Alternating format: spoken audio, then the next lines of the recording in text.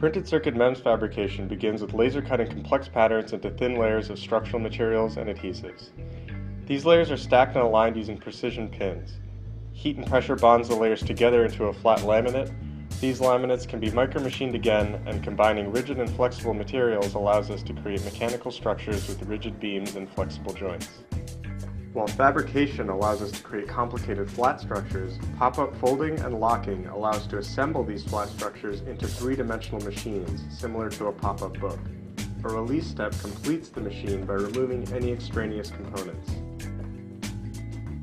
PC MEMS allows a wide variety of materials. This cross-section view shows Mobi uses 5 layers of carbon fiber for rigid lightweight components, 2 plastic layers for flexible joints, 2 brass layers for locking, 1 layer of titanium to mimic insect wings, and 2 piezoelectric ceramic inserts for actuation. 8 layers of adhesive bond to stack together, creating an 18-layer laminate. Each layer is machined with a different pattern. This top view shows Mobi's design with different colors corresponding to different layer stacks. Viewing the actual device, the majority of the structure is dark carbon fiber. The central piezoelectric ceramic trapezoid, the purple titanium wings, and the golden brass pads are also visible. This flat laminate relies on pop-up book folding to achieve a three-dimensional structure. Mobi is fabricated as 2 parts, the actual machine components, and a surrounding mechanism called an assembly scaffold. The assembly scaffold's purpose is to link all complex origami folds into a single motion, like a pop-up book. Let's take a more detailed look.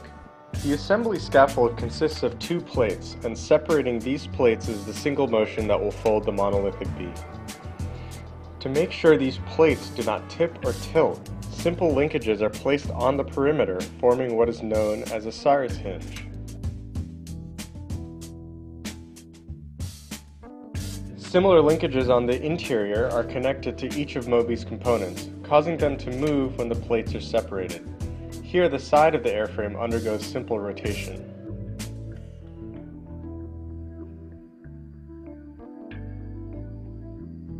More complex motions can be created by combining multiple interior linkages. Here, 2 linkages form a parallelogram that keeps the wing level.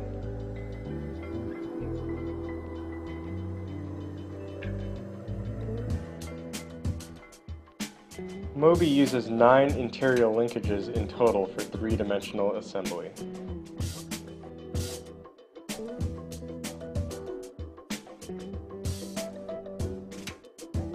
In the actual structure, 6 pins push on the top plate from underneath, separating the assembly scaffold plates to actuate folding assembly.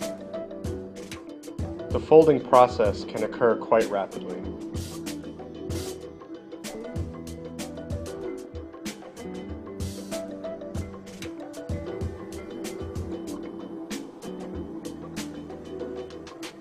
The entire device is then immersed in a liquid metal solder, which bonds selectively to the brass pads.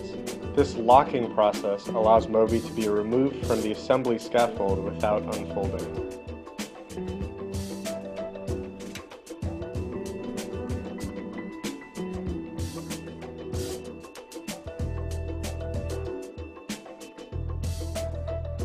Finally, Mobi is released by laser cutting all connections between the scaffold and the device itself.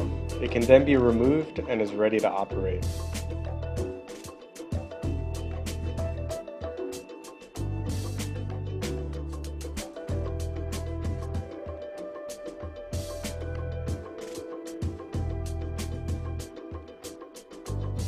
Applying a voltage from an external power source causes the wings to flap, first at 1 Hz, and then at 30 Hz.